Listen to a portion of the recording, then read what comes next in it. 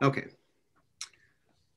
All right, we are going to, so just before we get started today, any business that we conduct regarding the vote and the bylaws update needs to happen by raising your hand, not by putting motions and such in the chat. So if you want to chat with people, that's fine.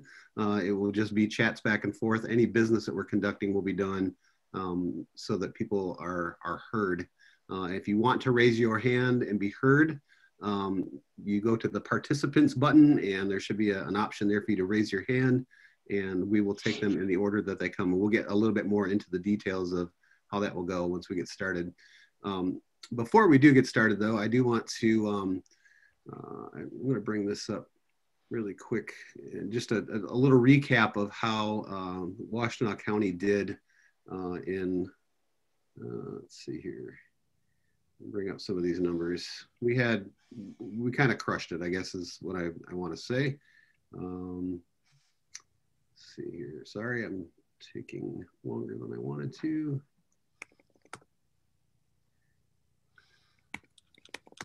I do want to get some of these numbers to people so that they realized, so we know just how well we did. That's not the one I want.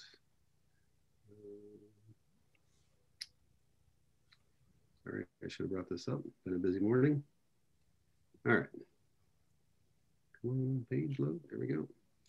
Okay.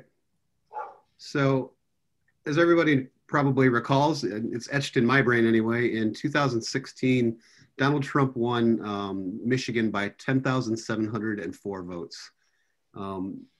After that election, those of us who were involved with sort of the GOT part of the operation, you know, we really felt like if we had done just a little bit more work, we could have. And I know it's 2.2 votes per precinct in over the whole state, but here in Washtenaw, we all felt like we could have possibly made up that difference of 10,704 votes just in Washtenaw County. And so for the next 4 years, we've been intent on building a GOTV operation and a precinct organizing operation that would do that. In 2008, we had the high water mark in terms of turnout in Washtenaw County with 130,578 votes, almost 131,000 votes. In 2016, we had 128,483 votes, which was higher than the turnout for Barack Obama in 2012, but still did not reach that high water mark of 2008. This year, we had 157,130 votes for Joe Biden and Kamala Harris. That's an increase of 28,647 votes over 2016. So we, not only did we exceed the 10,704, we exceeded it by more than a factor of 2. And that was done because we have spent the last 4 years building this program. And the program that we have now is superlative. It is not matched by any other county party that I'm aware of in the rest of the state. It's beyond what's done in a lot of other states, and it's something that we really all need to just pat each other on the back for, because it was a lot of hard work, but it was done by a group of super talented, super passionate people who know how to organize other people to do this hard work. And a big key to it, and I'll circle back to this a little later in the meeting, but a big key to this is that we're directing people to do things for the party that they enjoy doing. If you are going to work for free, as hard as the people who do this volunteer work are doing it, it's got to be something that you like. Otherwise it becomes a job. It becomes something you have to do rather than something that you want to do. And I just think we've done such an incredible job over the last couple of cycles of matching up people to align their talents with the things that we need to have done for the party. And so I just want to give my heartfelt thanks to everybody who was involved, all of the leaders, everybody. We had almost 1,100 volunteers who showed up to distribute voter guides and do the poll greeting and do door hangers and all of the other things. And so it was just an amazing effort on everybody's part. And I'm just so proud to be part of this team. that has been built here. So anyway, I just wanted to make sure that everybody was aware that, you know, we had really, we atoned for our sins of 2016 by turning out over 28,000 more votes for Joe Biden and Kamala Harris than we did for Barack Obama and Joe Biden, or sorry, Hillary Clinton and Tim Kaine in 2016. So with that, I'm going to turn it over to my favorite Congresswoman, Debbie Dingell, to give Chris, us a little. Yep. Call the meeting to order. Yes, this meeting is called to order. Thank you. Thank you. Yep. Debbie, you are muted, but if you would unmute yourself, you have the floor. Thanks, Chris. Thank you, Chris. And I want to thank all of the executive committee and everybody in Washtenaw County that has not only worked hard this last week, but has worked hard for the last 2 years. And this is not an effort that's done by one person. It's an effort that when everybody decides that they want to work together and they want to make a difference, that you can. So I just want to say thank you to everybody from the bottom of my heart, and to say we got to keep going. And, you know, we did this in the age of COVID. We did this in a time when people were locked in their houses, that the organized campaigns weren't during, I mean, not the organized, we were an organized campaign, but the Biden campaign, one campaign weren't doing doors. We did doors. We did the voter guide. You all did the voter guide. I just did what you told me to do. But, well, it's true, Chris. But there were so many things that everybody in Washtenaw did that you should be proud of, those increase in numbers. And I want to say thank you from the bottom of my heart, and what an honor it is to represent Washtenaw County.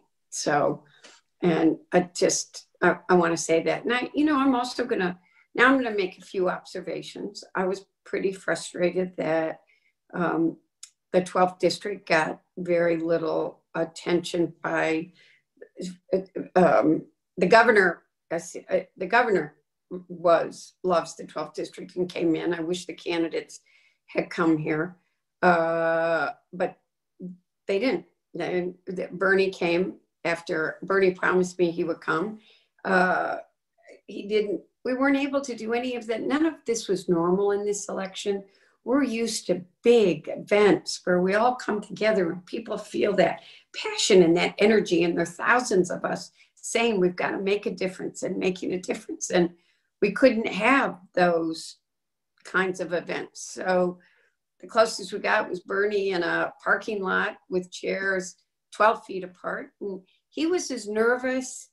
I mean, he wanted to come, but he was also nervous about COVID like many others, and understood the importance of leadership. And that's something we all realize as we're out and about, that we got to remind people masks make a difference. We have to lead. And it's something that we didn't have in the White House.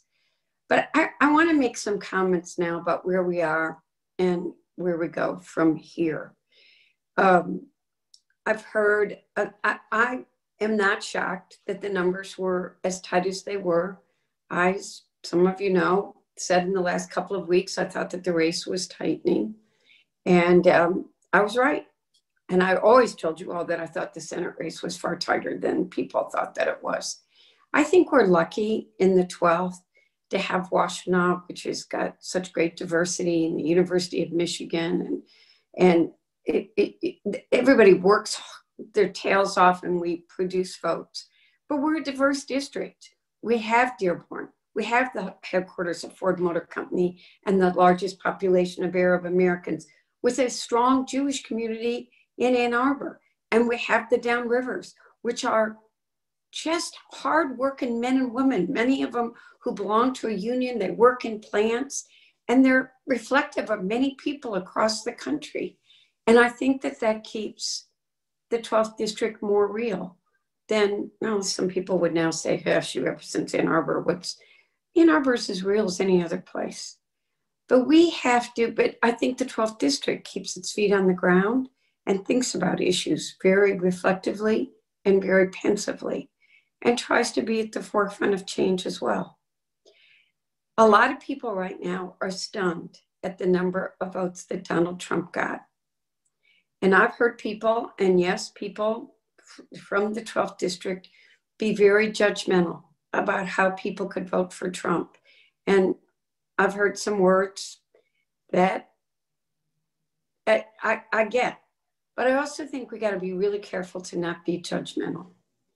I think the Democratic Party has got to, and I think the Republican Party's got so many problems.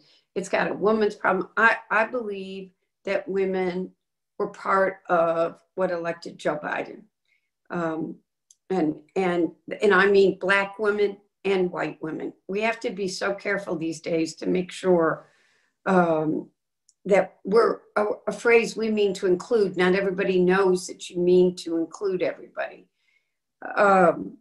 Detroit's, I need numbers, and we're still waiting on numbers.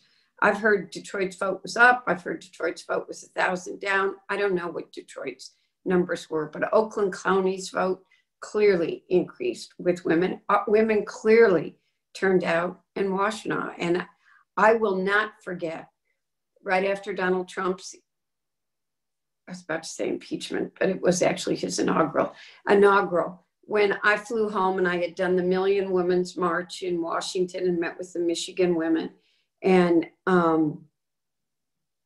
had raced back here. And there were 20,000 people in the Diag that afternoon.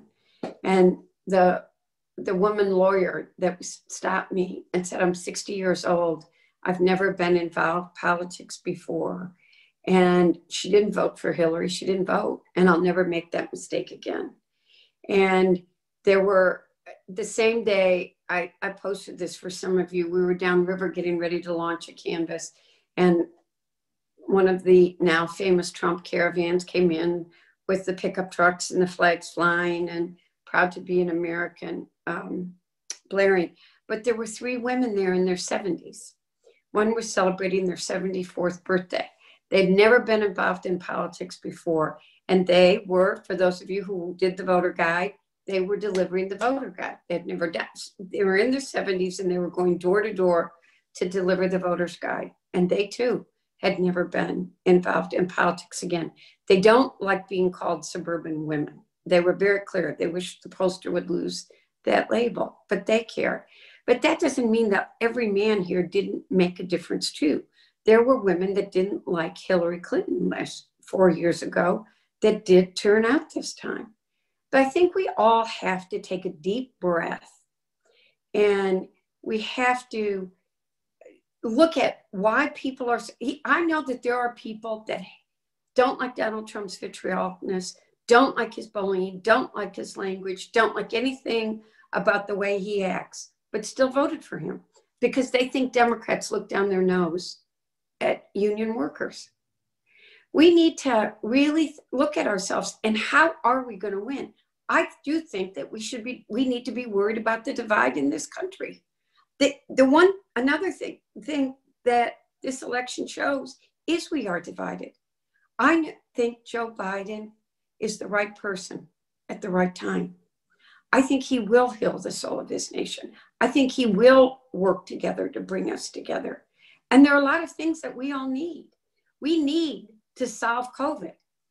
Ignoring it the way we have is not making it get better. We're all about to find ourselves inside again after we celebrate a beautiful weekend.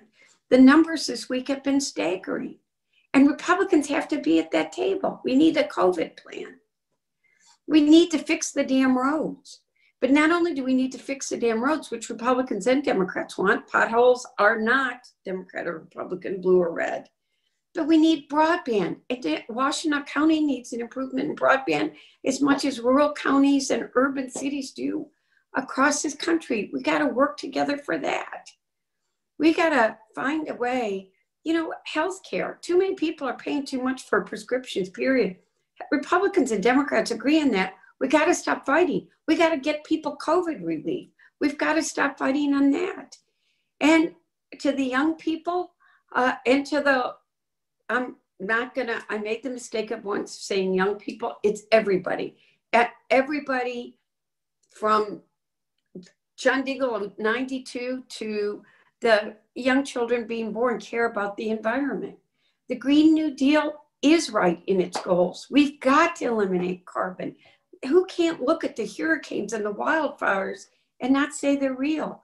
But we got to, and I've already started this. I'm talking to the Sunrise kids, but I met yesterday with Gina McCarthy and the environmentalists. I've got the UAW.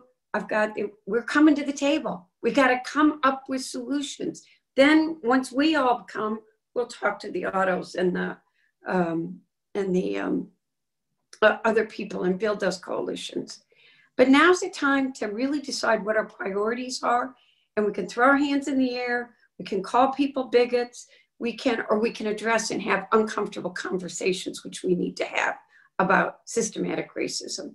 So I'm just going to thank everybody from the bottom of my heart, but say we're at a time, we got to get some things done. We can't afford to be so bitterly divided anymore. There are real problems that are crying for solutions. And I'll tell you something, you go back to the Civil Rights Bill in the early 60s, which was the first major movement on racism. It was Southern Republican judges that actually did what had to happen in many places.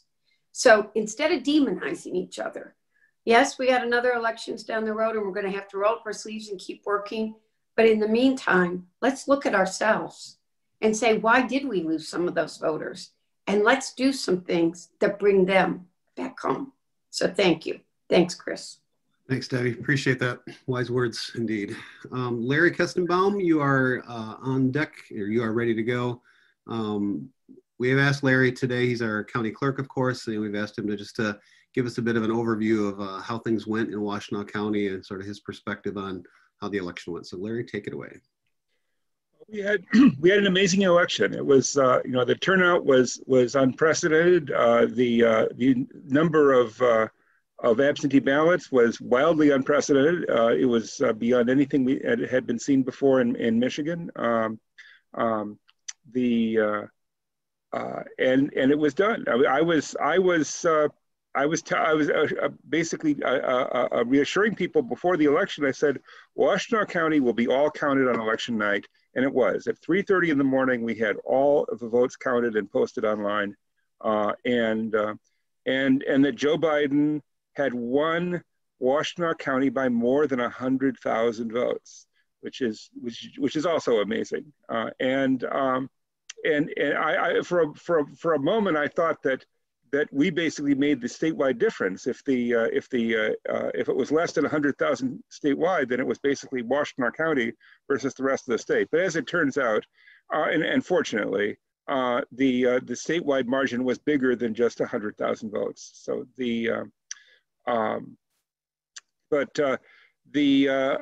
Democrats won on a lot of township offices, including in places that Democrats had not won before. And the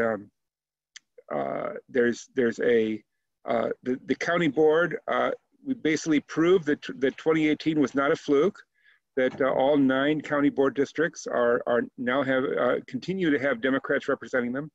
And we have an outstanding county board. And the new people coming in are I think I have great hopes for them. Carolyn Sanders and Justin Hodge are the new commissioners from Pittsfield and Ypsilanti townships, respectively. And we had again in the county we had counting boards in all but 4 jurisdictions. We had 1,500 poll workers countywide working on all the precincts and all the counting boards. It was after the election, we have the Board of Canvassers, just 2 Democrats and 2 Republicans who meet to basically examine all the precincts and certify the election, and that's a very involved process. Oftentimes, finding out all the mistakes that were made and dealing with essentially making sure that if there's a recount, that all the precincts are going to be recountable. And that we can take up to 14 days for the canvass, but the canvass was done. I mean, it's done already, and we're me. The number of problems that were found were relatively minimal. I mean, compared to what it sometimes has been. So my sincere, humble thanks to everyone. I'm seeing a question on the chat of what would make a precinct unrecountable. Michigan has this peculiar folkway, which I thought, after the presidential recount in 2016, people would say, you don't need this. 49 other states get by without the concept of a precinct being unrecountable. But in Michigan, we have various arbitrary rules that, for example, if the number of ballots and the number of in the poll book and so forth, if all the count, all these different counts of how many people voted, if those things don't match, you're not allowed to recount the precinct. And so the original election night count stands, and you can't go and look at the ballots. And that's basically the precincts that most need to be looked at, you're not allowed to look at in a recount. And that's a rule which is tremendously outmoded, and it was seen as really politically untouchable for a long time. But after and former election director Chris Thomas once said, one of these days we're going to have a recount in Michigan that has national attention, and the national media is going to come up against the concept of unrecountability, and it's going to be ugly. Because again, this unrecountability thing is a Michigan-specific folkway, okay? It's based on the idea that if there's some difference, then maybe somebody tampered with the ballot since the election or something like that.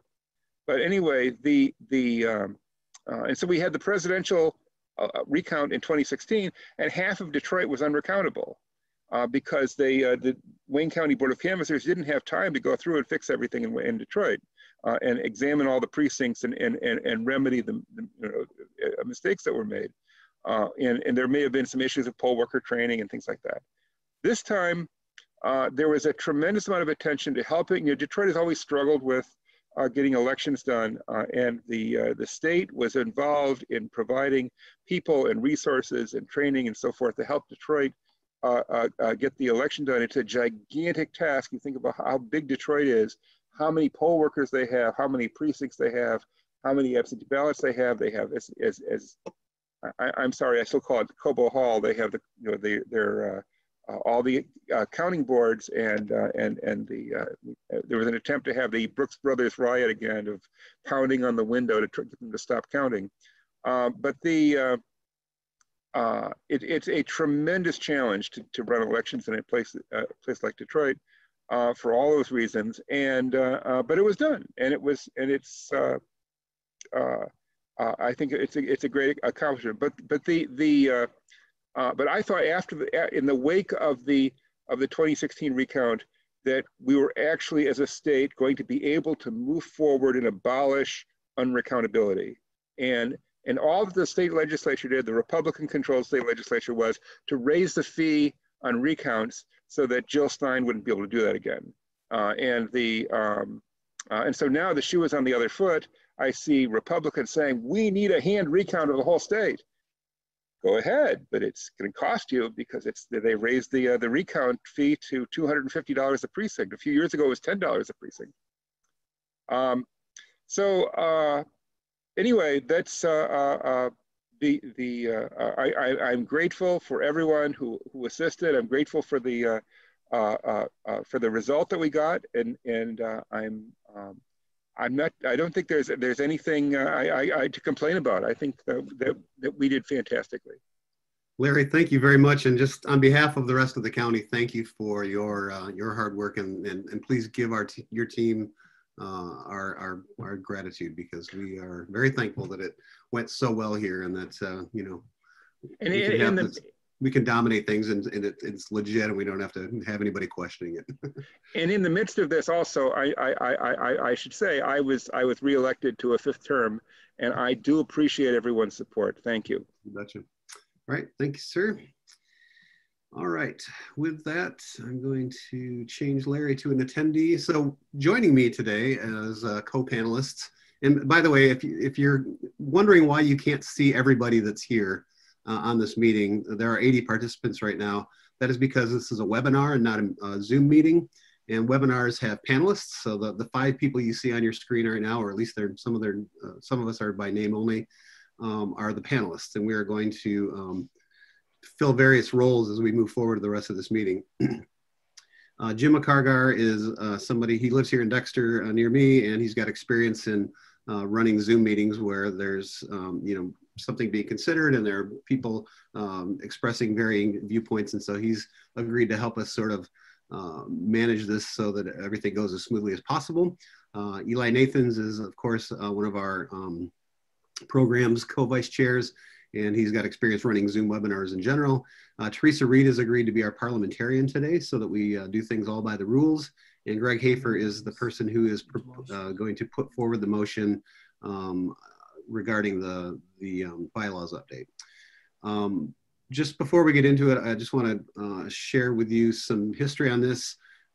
Greg, Erica Terry, and I, and probably that's about it, maybe a couple other people, began discussing over a year ago now how unwieldy the executive board for the Washtenaw Dems has become. We had at one point in this last 2-year cycle over 30 people on the board. That means that we had almost half the number of people on the board as we have on the executive committee that chooses the board. And when it comes to just getting things done quickly and facilely so that we can move with the sort of speed that we need to do to get things done, sometimes having to count votes by email and stuff for that many people is very challenging. It also becomes just generally a hard thing to manage as I as chair and the rest of the officers sort of should be seen as the managers of this group, and the more people you've got in this group, just the bigger challenges it is, the more opportunities for interpersonal problems that might come about. And we just it felt like there was a need to bring this down to a more reasonable level. And so those discussions began, and Greg Hafer has taken on the task of putting together a proposal that takes us down to, I think, 19 people on the board if we fill every position, and really is a lot more sort of intuitive and logical in terms of having people in management positions to take care of specific tasks that need to be done. So while this is not my proposal, it is Greg's proposal. I have been involved in, and I'm fully supportive of it. But I'm going to turn it over now to Greg to discuss what in general he's proposing, and B, any changes that were made since the last time we sent out the proposal. So I'm going to go ahead and share my screen. Is that okay, Greg? Would that be helpful to have the? Actually, Chris, can we do 2 things first? Can we agree on the way the meeting's going to be run, and then also have a motion on the table? Yeah, so go ahead and do that. Okay, I want to get really clear about what it is that we're talking about all of these times. So first, we want to be clear about the use of Robert's rules, which, as most of you know, are designed ancient, for one thing, and they're designed to make meetings run smoothly, at the same time as allowing everybody to have a chance to be heard, but not to dominate a conversation. And I know we've all had experiences in meetings through the years where we really wish, we were using Robert's rules. So I just want to be clear about the standard rule in Robert's Rules of Order is that individuals can speak in debate twice on any debatable motion during the same meeting for up to 10 minutes each. And the order in which people can speak is that those who haven't been heard from speak before repeat speakers, and those with a different opinion speak before, before people who want to just repeat or add on to already expressed opinions. And then it's in the order of hands raised. So that's on Jim to kind of keep track of who's already spoken and who hasn't. But we can adopt special rules. And so this committee has been thinking about, 2 times 10 minutes, that's really a lot. So the committee moves that we change the rules for this meeting so that every individual has 3 opportunities to speak for 3 minutes each time. Also, the other divergence from the cheat sheet we sent you, or Chris sent you, is that it says that sheet says we need a majority vote to move any motion. The nature of our business, changing the bylaws, requires a 2/3 vote. So just to clarify that.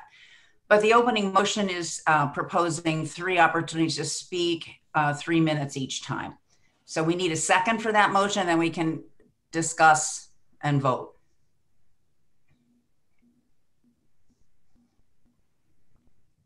Do we have a second? Jim, you're watching that and you're muted. Sorry. If you wish to if you're on the phone and not able to press buttons and such, if you're just joining by phone only, you can use *6 to mute and unmute yourself. If you are recognized, and *9 is the way to raise your hand to be recognized. So if you are on the phone and not on the Zoom app on your phone or your laptop, that's the way you can be recognized. Janet was the second, Chris. All right, so we have, Right. I need to actually write this down. Okay, so we have a second, we have a motion on the table and to adopt these revised Robert's rules. Is there any discussion? Well, so please, folks, if you have raised your hand because you want a second or something like that, would you please put it down once the action is completed, and therefore I'll not be confused as to who really wants to speak. All right, we have no hands raised right now. Okay, so I am going to start the poll. Where's my other one? There it is. Okay, I'm going to launch the poll, and then you, okay, wait a minute, we have, no raised hands. All right, so the poll, you should be able to see a poll on your screen now, and you are able to vote.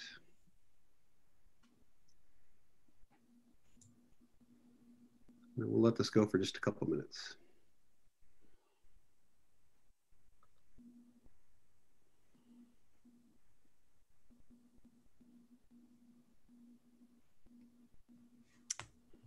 Now, Chris, it says hosts and panelists cannot vote. That is correct. All right, yeah, that's a mistake that let me see. We'll just have to record those separately. That was a toggle that I didn't untoggle, so I apologize for that. Okay, I'd like to just point out while people are voting, with a 3-minute rule, I'll keep time, and we'll give a 30-second sign, and we'll give a stop sign when your time's close, when your time's up. Honestly, that screen share there, Teresa. That's very, very, very cool. I like that.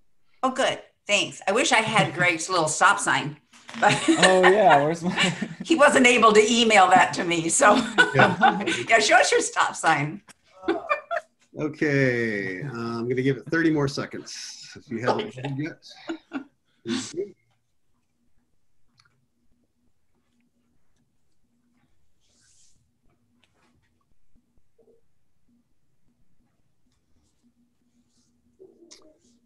Okay, I'm going to end the poll.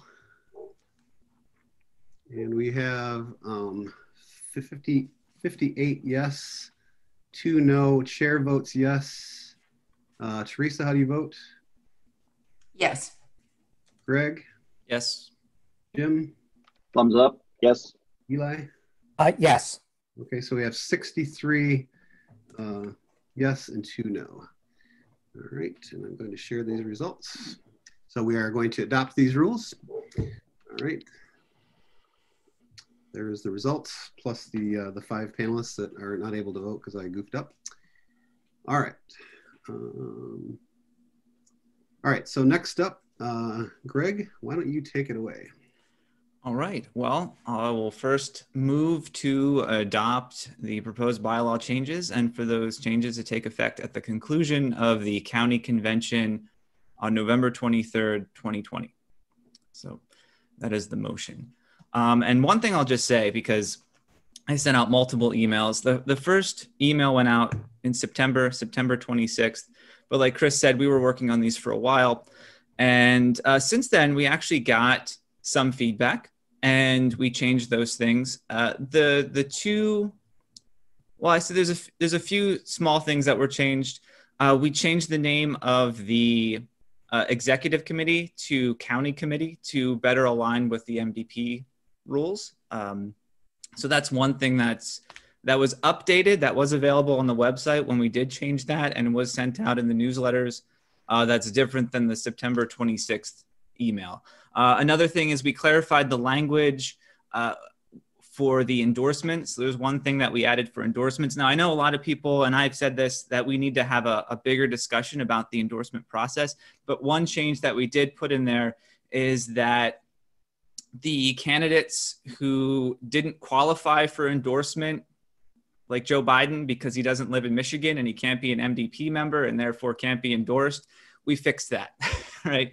So I don't, overwhelming majority of people, think that, yeah, we should probably endorse the top of the ticket. So that's one change that we had in there. There was feedback on that the wording made it sound like it was automatic, that we didn't even vote on it. So we changed the wording for that as well.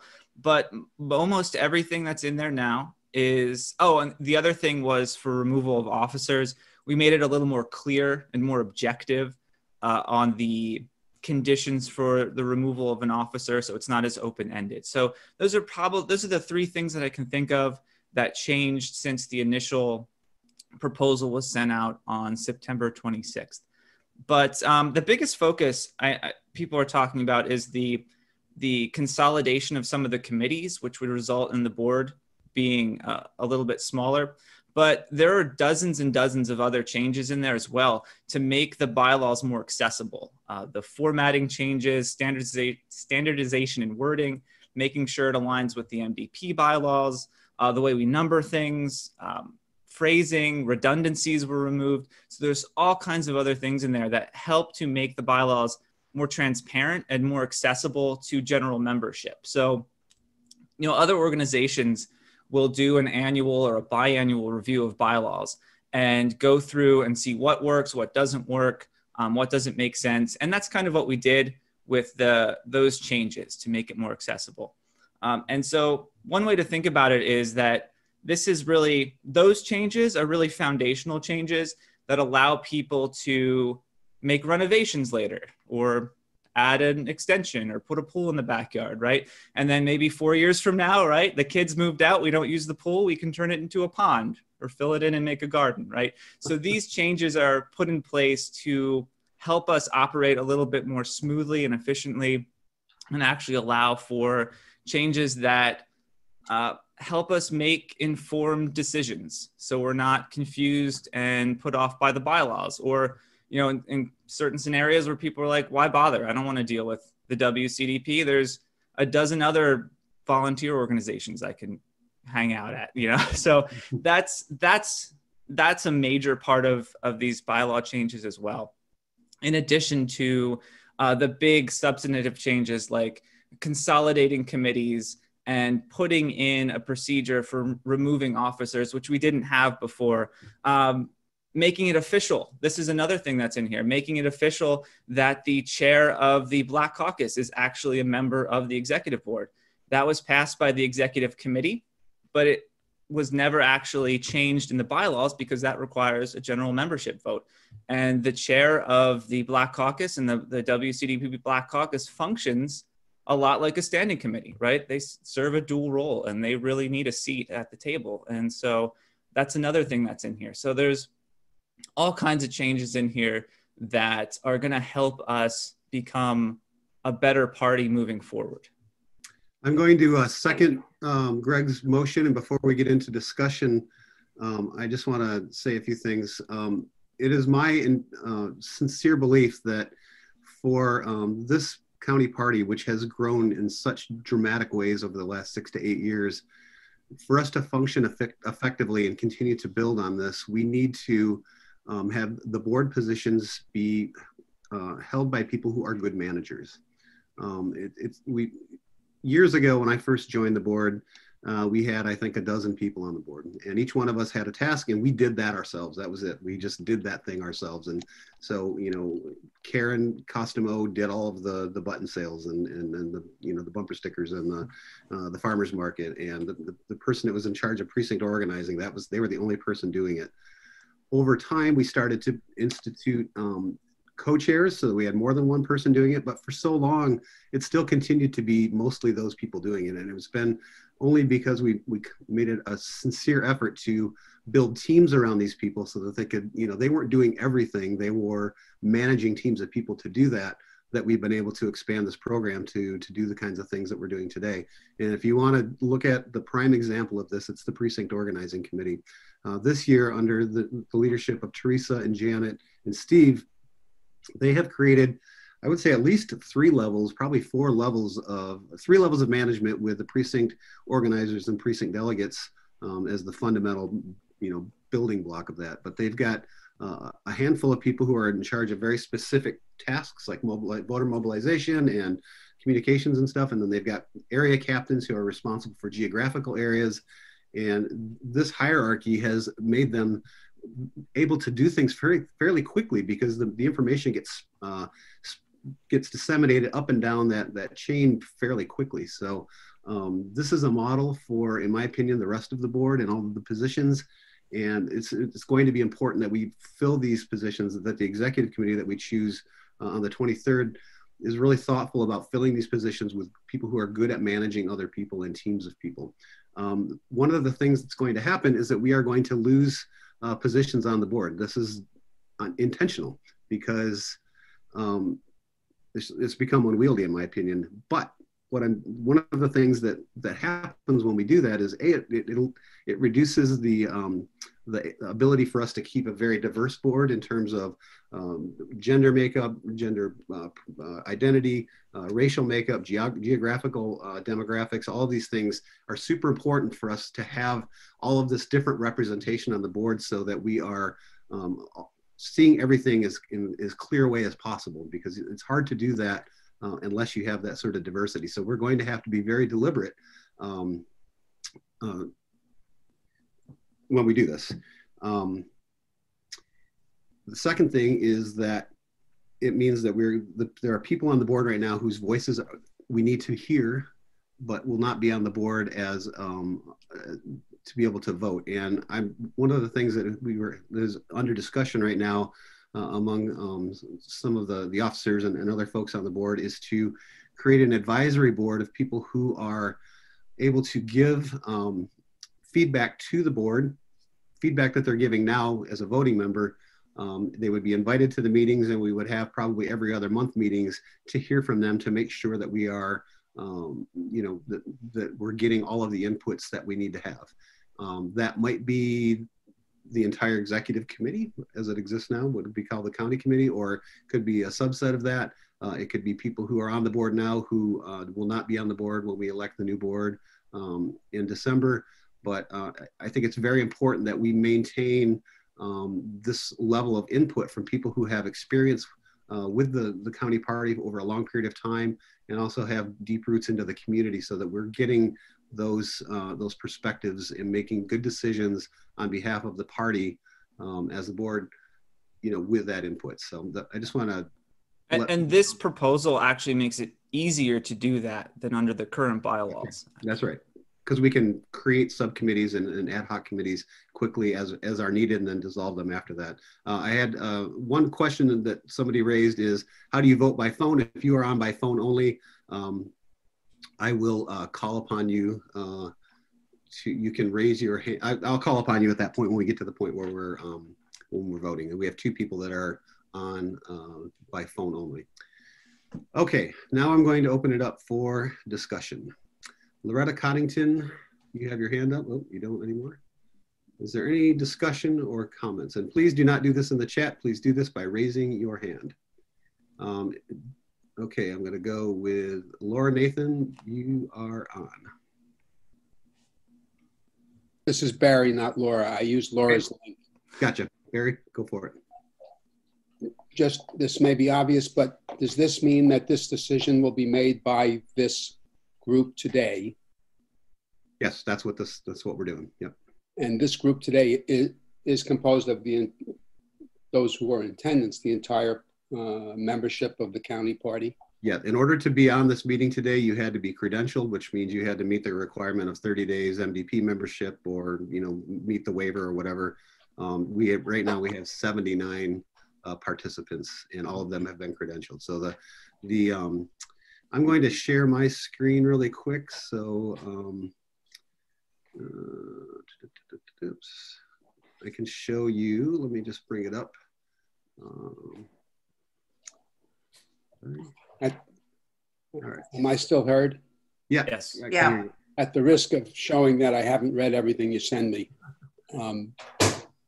was there notice well in advance that this proposal would be made at this meeting? Yeah, we've been doing this. The first notice went out September 26th, and then almost every newsletter since then had a notification or a reminder of the proposal. And Greg did a 30-minute video explaining what the essential core changes were. Yep. And it's on the landing page of the website. Yes, it was put on the landing page of the website, sent out in September in the newsletter, subsequent newsletters. Yep, and there was a video on our YouTube. So this is sorry for that. That's no problem. Others probably had that same question. I'm sharing my screen to show you our current bylaws, and there are some requirements there. One is that they first be referred to the Rules and Bylaws Committee and the Executive Committee, and both of those things were done over the last month or two. In order to pass these bylaws, we will have to do it by a 2/3 majority vote of members of the WCDP membership present at a meeting, provided their written notice was given 2 weeks ahead of time, blah, blah, blah. So we did that. Actually, we did it far, far longer than 2 weeks. We did it almost 2 months in advance. One of the reasons we did that, and I think Greg will agree with me, is that we wanted to make sure that when we presented this proposal today, that we had good buy-in already, that people understood what they're voting on, and that they had been able to give feedback, and that we could sort of work out any bugs. Unintentional consequences are the biggest fear that we have when you do bylaws changes, is that you introduce something that creates a situation like we had with our endorsement, that where you couldn't endorse theoretically the presidential candidates, for example. That was an unintended consequence that we had fixed, but we didn't want to introduce any further unintended consequences. So we wanted to get this out there and have a lot of people looking at it and giving us feedback, and we have made some adjustments based on that. Yeah. Okay. So we weren't trying to sneak anything through. We sent it out early. Like Chris said, we got feedback, and everybody who sent feedback, we implemented in some respect. So. Okay, Barry, does that answer your question? Yes, thank you. You betcha. Chris, would you please, just for a moment, folks, if you could please, if you're aware of them, use Roberts to the extent you can to identify whether yours is a point of information or actually a comment relevant to the particular motion, because I'm charging people their use of time before I let someone else speak here. Okay, with that, Erica Terry, you are on. Hello. I am not sure, but I think this is a point of information. Part of the reason that I went on the campaign to poke everybody until I got to Greg, who would actually do the work, is that I was trying to get a CRM to help manage volunteers. We knew we were exploding. I thought there was a chance we might have 800 to 1,000 volunteers by 2020 and 2018, and I only underestimated that by about 3,300 people. We had over 4,000 people. We have over 4,000 people in our database with over 1,800 signups just since the August primary. So part of that was that I was on the board at the time, and I was trying to talk to each member of the board, or at least each committee. When that's 31 people, that is a lot of work, and put me in a position to be both frustrated and grateful for every person who didn't get back to me. And it made it extremely clear that if you want a board to function as a steering committee, you need to be able to actually know each other in some functional way. And, if the chair was going to try to meet with one person a week, that was going to take him or her 9 to 10 months. Even if they tried to be more judicious and meet with only each committee once a month, they were still only going to meet with each committee twice in a 2-year term. And that a steering committee needs closer contact than that.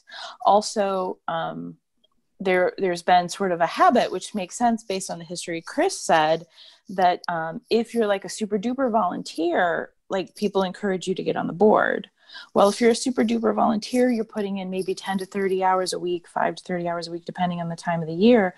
Well, to be even a basically engaged board member is another 5 to 15 hours.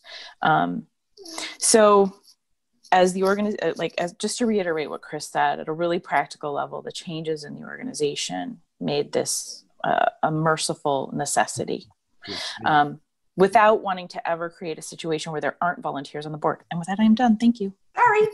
You have 30 seconds. I held up the wrong thing. I'm sorry. I'm sorry, Erica. I didn't mean to cut you off. I really do want to thank Erica for really kind of getting the ball rolling on this and all the work that she did early on with it. So besides that, the work that Erica did during this past 6 to 9 months in terms of getting this database up and then just wrangling the membership or the volunteers the way she did is really nothing short of a miracle. So just hearty round of applause from me and on behalf of everybody for Erica's work. Thanks so much, Erica. All right. Disable talking. All right. Jim Johnson, you are up. Thank you. I think this is a point of information. I'm not sure what that is quite, but the question I have is relative to the addition of new committees. What happens, do we have a way to function if a committee is not fully filled? And you know, in the case of adding new committees and then building a hierarchy of management, what happens when we're missing a layer or a key component? Thank you.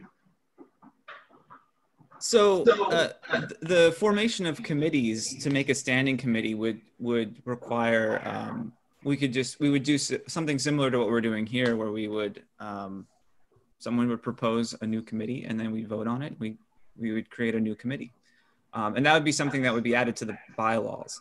If you're asking about what happens if someone vanishes or disappears, that's one of the reasons that we put in a section about removal of officers, for example. So if someone's elected to a vice chair position and say communications, right? It's very clear in the bylaws that I'm supposed to put out a newsletter.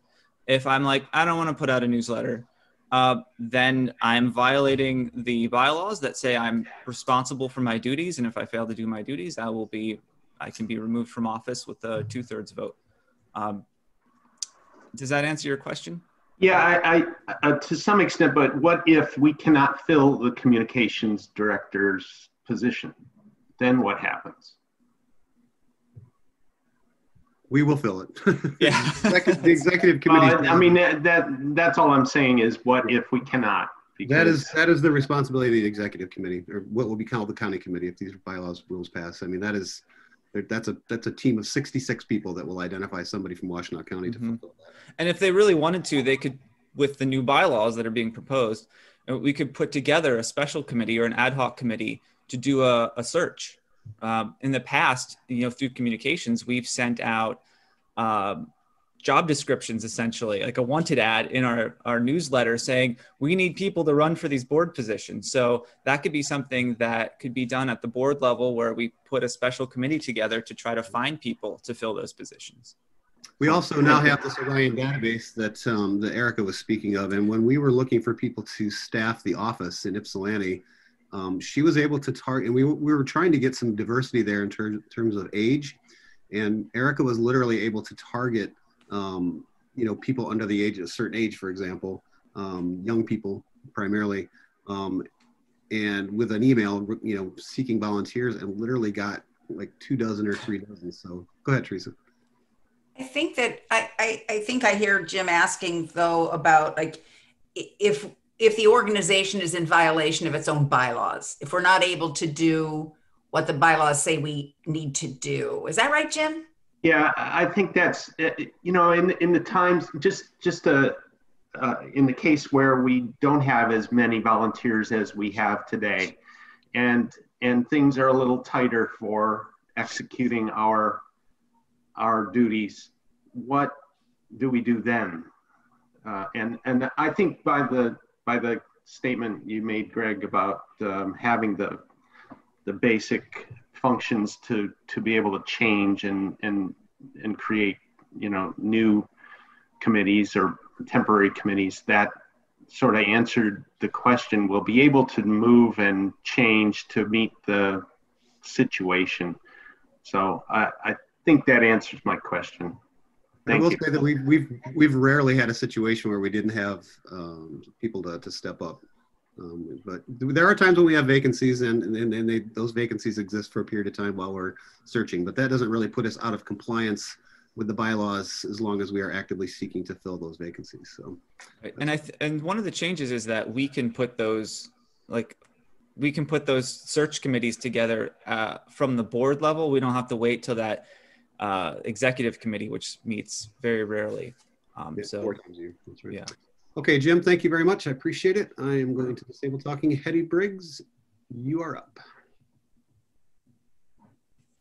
Hetty Briggs, there you go. Hello, everyone. First of all, thank you for all your hard work. I just wanted to make sure, and I think Teresa kind of answered me.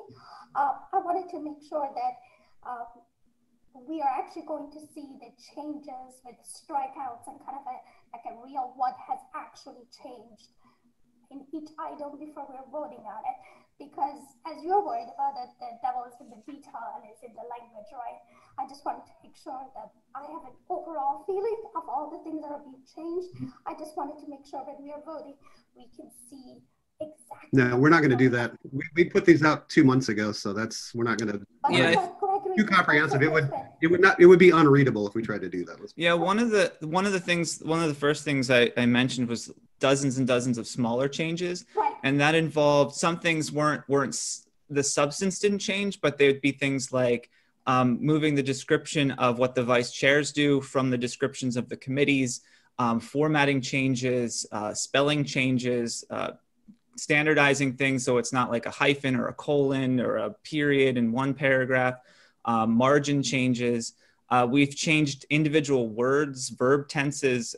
There's dozens and dozens of those changes. So one of the reasons, normally I completely agree. Like if it was, you know, we've had bylaw changes in the past where, you know, we voted item by item. And I think it's super important to do that. But for something of this magnitude, to get around that, that's one of the reasons that we did put it out so early, and we did ask for people to have feedback. So a lot of the newsletters I sent out the current bylaws and the proposed bylaws. So people could do a side-by-side and look through those, and that way it would make this meeting a lot smoother. So if there was something that people didn't agree with, they could have sent me feedback ahead of time, or if there is something that people don't agree with, they can make a motion during this meeting to change that. Go ahead, Teresa. Well, I was going to just say that also a lot of the specifics are detailed in the 30-minute video that Greg produced. Yeah. So a lot of this information is very much those out big there, changes are in that video. Yeah. So are That was 2 months ago. Can these bylaws then cover WCDP caucuses, as it mentioned in 4.4? Not sure I don't think there's no mention of caucuses, but that is covered by MDP rules. So the only mention of caucuses is the inclusion of the chair of the Black Caucus as a board member. All right. Michelle Dietrich, you are up.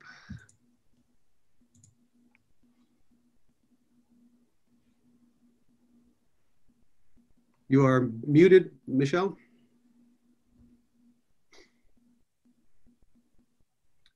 Michelle Dietrich, you need to unmute. I'm going to give you 10 more seconds.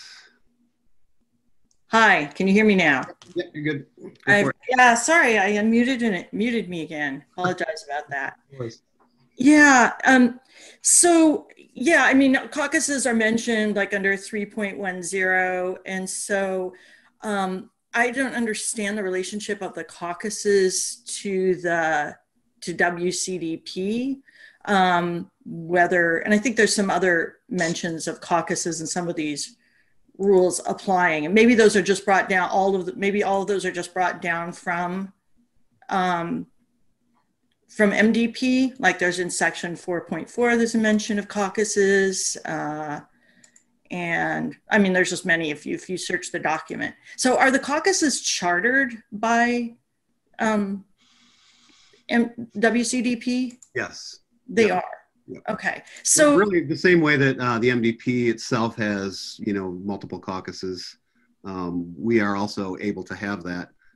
As of right now, we only have the Black Caucus, but theoretically you could have an environmental caucus or an LGBT caucus or whatever you wanted to do. I mean, it can happen. And that may be something that going forward, as we become a much larger organization, that that becomes more of a thing, basically. So. Yeah. Okay. Yeah. I bring it up in part because it's actually an issue at the DNC level.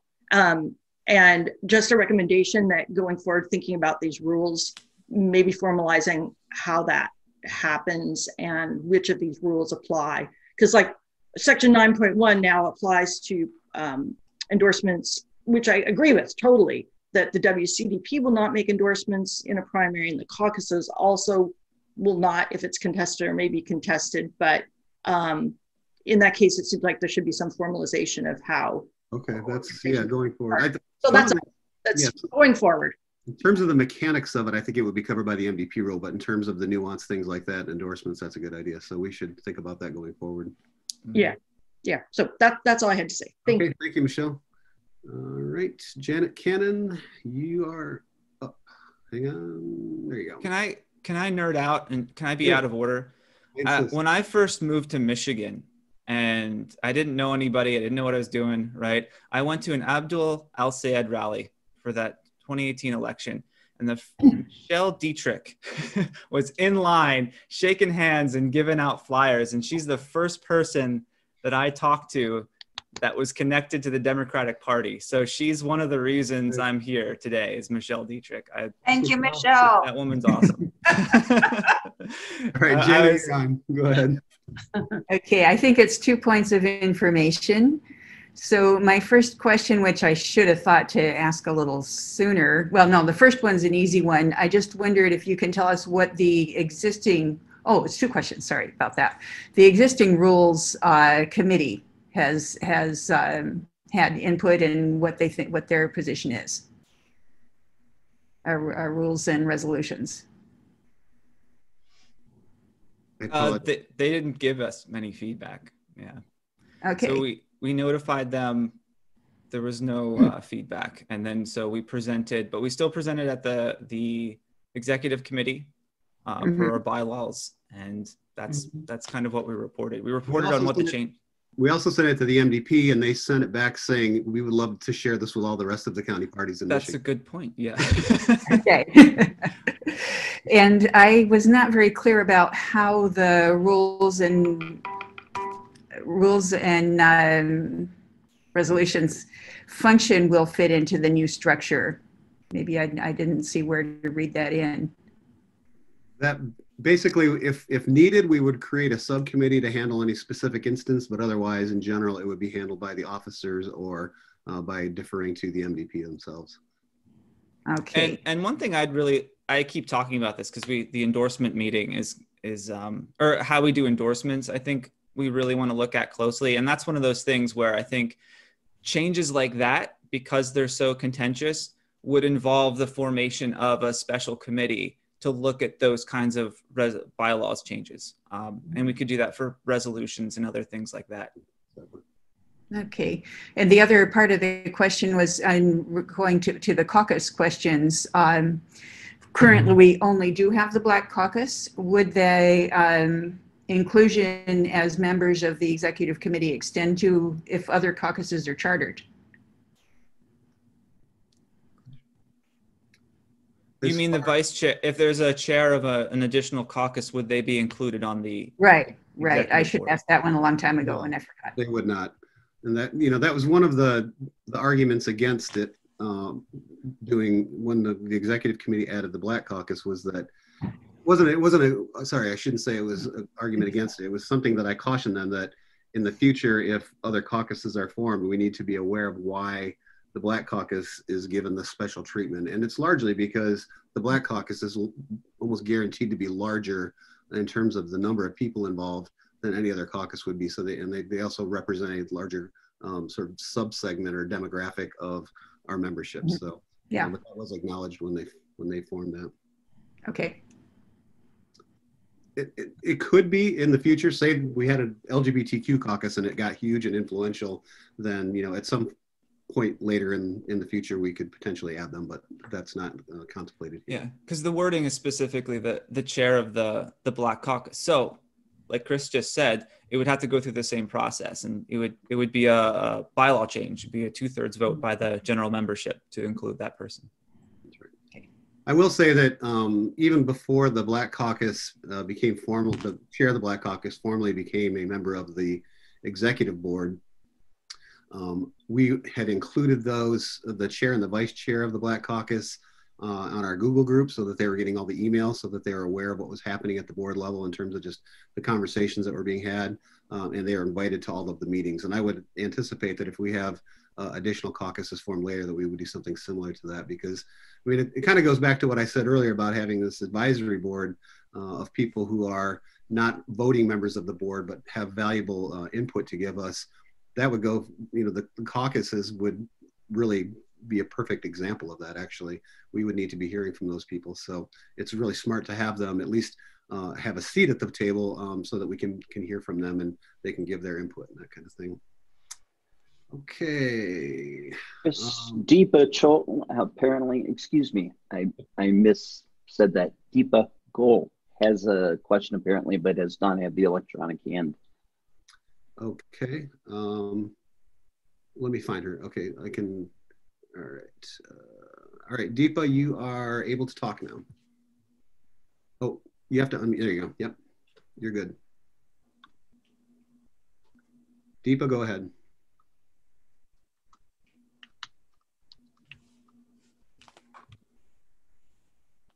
Deepa, you are unmuted and have the ability to talk, so this is your time. I was going to suggest that since we have Joe Biden on our team, welcome to him. I have a question about, are we just doing Washtenaw Community Democrats membership? Is that one cohesive group? Do we all also interact with the other Democratic groups in Michigan and then out of Michigan? Because sometimes different people may be doing things a little better or worse than us, and we can each gain from each other's experience and inputs. Just a question that came to my mind as we talked about Joe Biden. So I can work with you on that question. First of all, in terms of locally, we work very closely with the 12th District Democrats and the 7th Congressional District Democrats because, you know, we overlap into both of those congressional districts. The Precinct Organizing Committee, and this is particularly true in odd number years when we're not staring down the barrel of an election, they have a bit of what they were calling, I can't remember what they're called, the 83 County Project or something, or but they, you know, there was a sincere effort to reach out to other county parties that were, you know, working to build their program and share some best practices with them. And I would say we probably got some feedback coming back in our direction too, but largely we're trying to be evangelistic about the success we've had primarily, or, you know, especially with the Precinct Organizing Committee and the work that they've done. So overall, you know, I think the answer to your question is yes, we do try to work as much as we can to, you know, spread the word about what we're doing and to learn from others. It is my considered opinion that the Michigan Democratic Party needs to be doing that on a much more dedicated and concerted effort. And that's something that I will be speaking to Chair Lavora Barnes about in the coming weeks, because I think that it's very important that you know, all of these different groups are sharing their best practices. There was some effort to do that right after the 2018 election, I believe, but it hasn't really been sustained, and it's a little hard to do because there are 82 county parties. Wayne County does not have a county party, but all the other counties do, and they all operate at different levels of engagement by their membership and efficiency or effectiveness by their leadership. But you know, all of us can always be improving and sharing good ideas. So it's just a matter of figuring out a mechanism for those county parties to be able to, you know, communicate easily back and forth, whether it's a Slack channel or whatever. But it's a great idea, Deepa, and I appreciate you bringing it up. I'd like to make sure that the future questions are germane to the motion on the table. Yeah, that's good. So we don't have any other hands up. So I think we should vote on this. So I'm going to bring up the poll to adopt the proposed bylaws as presented by Greg Hafer, and I'll give it 2 minutes. So please vote. If you are on the phone, Doug, Scott, I know you're out there. There's one other person. I am going to allow the person whose digits are 249, last 2 digits are 249 to talk, and please vote. Yes, Doug Scott. Okay, that's Doug. Thank you, Doug. And the person whose phone number ends in 283, would you please cast your vote? There's somebody on by phone. Oh, you are muted. Let me unmute you here. How to do that? There we go. If your number ends in 283, you can unmute by hitting. *6. *6 will unmute you. For the person who's on with a phone number ending in 283, hit *6, and then you'll be able to cast your vote. Chris, Loretta has. Yeah, we're voting right now, so Loretta will have to wait till after we're done. Let's get this vote taken care of here. That was in part of. Somebody's asking me how to vote. You should see on your screen, you should see a box that has appeared to allow you to vote.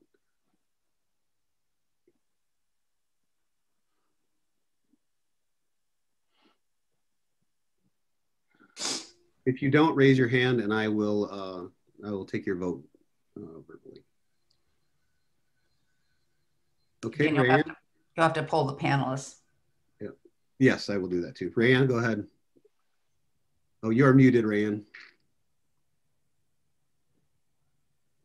Yes. Okay, thank you. Teresa? Yes. I vote yes. Jim? Yes. I'm going to put Greg down for a yes. Yes, officially, yes. Right. And Jim? Jim voted yes, but Eli. Or sorry, Eli, sorry, yes. Yes. Okay. Stop the counting. All right. If I'm winning, stop the counting. You're at 87%. I'm giving it 30 more seconds. 30 more seconds to vote. If I'm losing, keep counting. There are 0 no votes right now. All right, I'm going to end the poll and share the results. The vote is, I had 8. Awesome. 8 plus 62 is 70 yes votes and 0 no votes. Thank you very much, people. I really appreciate it. We'll make sure that we get these published. I have to send them to the Michigan Democratic Party, and then they post them on their website, and that makes them official. But we will begin operating on them starting immediately after November 23rd. Greg, thank you very much on behalf of the board and our entire membership. The amount of work you put into this, realize actually how much work you put into this, and it really is a masterpiece. And I do hope that the MDP does share it with other county parties, because I think it would really help a lot of other groups out in becoming more efficient. And bylaws are useless if they don't help you in moments of crisis and and problems. That's really, I mean, when everything's going great, you rarely need your bylaws, but when something comes up that throws a monkey wrench into the gears, that's when the bylaws really come in, to really become important. And these are going to really help us out with that. So thank you very much. Yeah, thank you. We all owe you a big debt. 100%. Okay. And also thanks to Erica, by the way, for sort of getting the ball rolling on this. Yep. early on. So For sure. other people, Robert George, Justin Hodge, they also gave input. There were, and then all the people that submitted feedback starting after we first published these, just every little bit really contributed to make this a better document. So with that, I am going to end this meeting, and we will talk to you again in December. Let's have a motion to adjourn, just to be formal. Okay. Is there a motion to adjourn? Before we do that, to be formal, sorry, but let's do good and welfare really quick. If you have anything that you want to share, I'm going to just raise your hand. I'm going to point out that the Precinct Organizing Committee is going to be doing some volunteer recognition. They will be doing an event for that, for their volunteer team. The party as a whole will be doing that at the December general membership meeting. And at that point, we'll also be soliciting feedback from our members on just how they sort of viewed things from the outside and how the operation looked to them, and anything that they see that we could improve upon. We will certainly be having a couple of debriefs, one about the endorsement process. I think it's better than it used to be, but it still has some flaws in it. Still has some areas some rough areas that need to be ironed out. Better to do that now while it's still fresh in our mind and we don't have endorsements coming up, so we can do this with fresh eyes and without any sort of pressure to do it one way or another. And then we'll also be doing a debrief on the voter guide and what in the poll greeting program, and what went right, what went wrong, and what we should be looking at to do on the next cycle. All right, Lois Richardson, you're able to speak. Yes. Good morning, everyone, and congratulations to everybody that won on the recent ballot voting. But Chris, when will that discussion on the endorsements be? Don't know yet, but it will be very likely before the end of this month. Certainly by the end of the year. Okay. All right. I just want to stay in tune to that. Okay. Thank you. Michelle Dietrich is asking us to announce the date of the MDP general membership meeting, and I don't know when that is. So if you'd like to raise your hand, I can. Right. I'm not sure when that is. So Michelle, if you could share that. Is there any other? Janet Cannon, go ahead. Just a quick question. I hadn't really thought about it, but that whole question about the endorsement process, what form will that take? Would that be like a special meeting? Yeah, it'll be a special meeting. What form it will take, I have no idea. I'm literally just crawling out from under a giant pile of like all of us going on, and this of course. Yeah. So, but we'll have some conversation about that. And if you've got ideas, certainly send them along, and we'll definitely consider it. But it's important that we do it now, I think, before the end of the year for sure, while it's still fresh in our minds, and we don't have the pressures of endorsements staring at us, and because things get political. We know how it goes, especially with endorsements. So. All right. Any other good and welfare? Any announcements people want to make? All right. The programs committee is going to discuss some of these after action meetings at its own programs committee meeting tomorrow morning.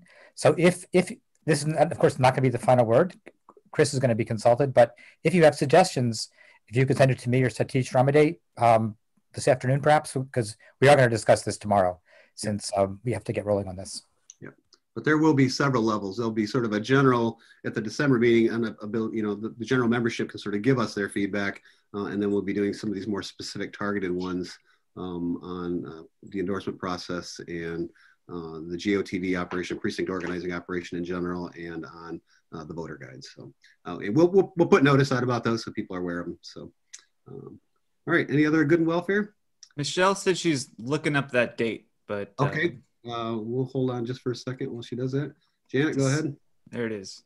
December 5th. December 5th. All right.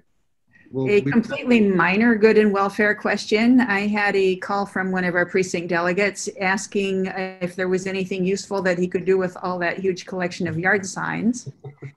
And I said, well, we've always talked about reusing the supports, but they're all different sizes and it's really very complicated. However, I would throw out that I would be willing to work with a small committee, a new subcommittee, if anyone is interested in doing a collection of them and eventually taking them to scrap metal. And then perhaps that would be a way for us to give one of those donations to a community organization. All right.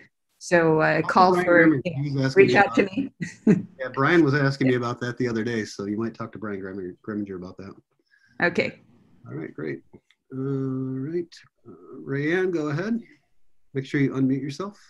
I just wanted to let you know that in 2018, a number of people brought yard signs to the office and left them at the back of the building or in the little alcove at the front. And it was crazy. We collected them all up. I had 400 of those wires. I took them to the place on South State Street. They weighed them and we got $9.72 out of it. Oh boy. Just drop us a 10 spot and keep the wires. Yeah, it's kind of a labor of love, but I do think it's important. We're making a statement about recycling. Yep. And what we have found out is that people do not want to reuse them. They would rather just pay the money to get new ones. Yeah. Candidates. We should probably put a sign up on the front door and the back door asking people not to do that. Right.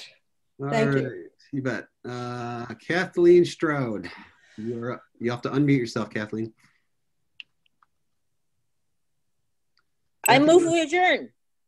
Okay, we have a motion to adjourn, and we're going to finish our good welfare, and then we'll come back if that's okay. Can we just have a few more people? Rayanne is done. Carolyn Heichel, you are on. Oop, wait a minute. Let's talk. All right, I'm going to have to. All right, Carolyn, you are on. You're also on screen. Hi, I just want to say, while it's top of mind, that I would be willing to figure out a way for my yard to be a gathering place for those of us. You cut out there. Could you just repeat that? Sure. While it's top of mind, I just wanted to say I'm willing to have my yard be a gathering place for those metal whatsits. Okay. Okay. I could figure out a way to accommodate that without my neighbors having any fits. Nice. All right, so I'm going to task Carolyn and Janet to talk together about that. All right. Thank you.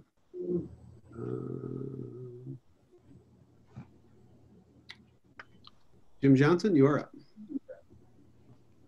Just a quick question. How do I get one of those signs? Which signs are you talking about? The Biden. Oh, yeah. So we still have a bunch of them. I've got some. Where do you live? If you live on the west side, I've got them at my house in Dexter, and then I think, if I'm not mistaken, we have still have some in the office. I came by and couldn't find any. So, well, if you want to, I'm going to put my phone number in the chat. Okay. If you would like to. Where's the chat? Okay, there it is. I will, you can send me a text or give me a phone call, and I do have a bunch in my driveway. Wonderful, thank you. We're asking $10 donations since we purchased them, so. Yep. Yeah, for posterity. I bought a couple myself. All right, thanks. You betcha. All right. Loretta, you are up. Loretta Coddington. Thank you, guys. You bet. Can you hear me? Yep. Okay. So first I want to say thank you to all you guys for all the wonderful work you did, your leadership and your friendship, and just all the efforts. It was amazing working with everybody. And then too, I don't know if you gathered, but I kept turning on and off my hand because I was trying to, vote for the proposal for the bylaws. I don't know if I got to do that. Well, it was unanimous, so we'll put you in the unanimous. Okay, that sounds good. Okay, good. I just want to make note of that. And then the last thing is that I don't know what the status, what we're planning to do, but there's supposed to be 2 runoff two runoff races. Are we thinking about that at all? Because I would absolutely be willing to do whatever possible to help with that, with those. You're talking about the ones in Georgia, the Senate races in Georgia? Exactly, yeah. There are conversations going on at the board level on that, so we'll keep people posted on how they can contribute for sure. And Loretta, thank you, by the way, for your involvement with the programs committee and on the precinct organizing committee. You were one of the volunteer leaders who really stepped it up, so really appreciate that from you. Georgia's going to be very, very hot between now and January 5th. Probably more money poured into those two races than any other race besides the president this year. Yeah, right. Right. You've got Elaine next and Christina, if we're still in the... Elaine, you are on. You'll need to unmute yourself. And by the way, congratulations on your victory. Okay, thank you. I appreciate that. That's all I really wanted to come on and say, and just congratulate the Washington County Democratic Party for all of their efforts and the turnout and the sheets that were passed out on behalf of everyone. I think it made a huge difference in this race, both for us here at the local level as well as at the statewide level for the Supreme Court justices and everyone else. Thank you so much for your support of me. That's it. Thank you. Congratulations. We're thrilled to see you on the bench. Christina Watkins, you are up. Sorry, my internet cut out and I must have missed the vote. So I just wanted to go on record that I support the bylaw changes. That's all. It was a unanimous vote. There were zero no votes, so we'll add you to the gigantic. I just wanted to have my vote counted. You know, right. I was like so annoyed at Comcast. So thank you very much, everyone. That kind of year, right? Count every vote. Hashtag. Exactly. All right. I think with that, we are finished. We have a motion on the table to adjourn. Second. We have a second. I have to make a poll. Hang on a sec. Sorry, we're gonna do this right. This will just take a second. I'm getting good at this. Add poll. You're also a second. You're the third.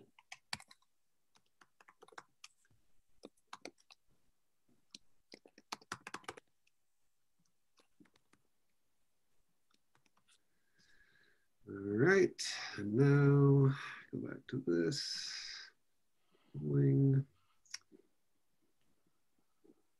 All right, please vote whether or not we. This is the part about Zoom that drives me insane. It looks like it's unanimous. We are adjourned. Thank you. Thanks, everybody. Bye. Thank you. Bye.